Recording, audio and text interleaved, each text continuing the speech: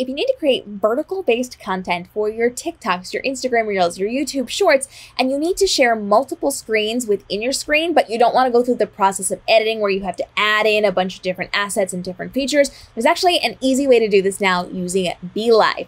We know that BeLive is allowing you to live stream on all the social platforms, including places like TikTok if you have your stream key.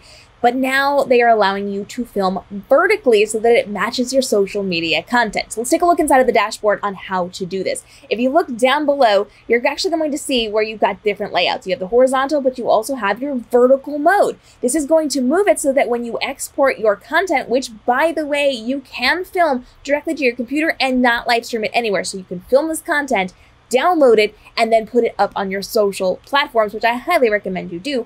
You have the ability to now do it vertically so you don't have to then go through the process of editing it.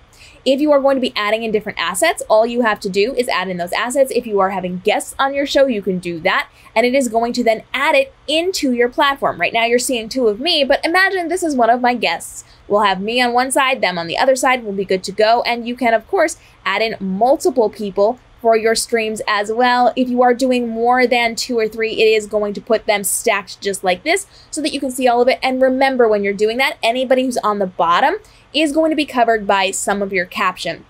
So just be aware that you're going to have some overlays here on the top, but also down on the bottom as well. So you're going to want to change that. And if you need to change the way that the person is going to be appearing on your platform, you could just have the ability to drag and drop this. So let's actually take a look at how that works. We're going to remove a couple of these for you.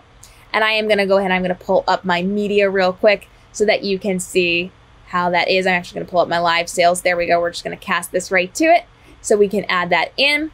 And now you can see how I have the different assets. So you can screen share, you can have guests, you can have whatever you need here. And then you're just going to grab that and move it right on over so that you can change the layouts. You can do this while you're recording too. So if you don't want somebody constantly on the bottom, you can switch those as you're having your conversations with your guests. This is a real easy way to create your content without then having to edit through and figure out what you're doing and doing it in multiple places through different devices and different programs. This is a very easy way for you to create that vertical-based content and use it on your social media. Questions on this, go ahead and drop it down below. We're coming back every single day with breaking news on how you can navigate the world of TikTok, Instagram, YouTube, live streaming, Lemon 8, and with tools and resources you need to save time and effort creating your social content.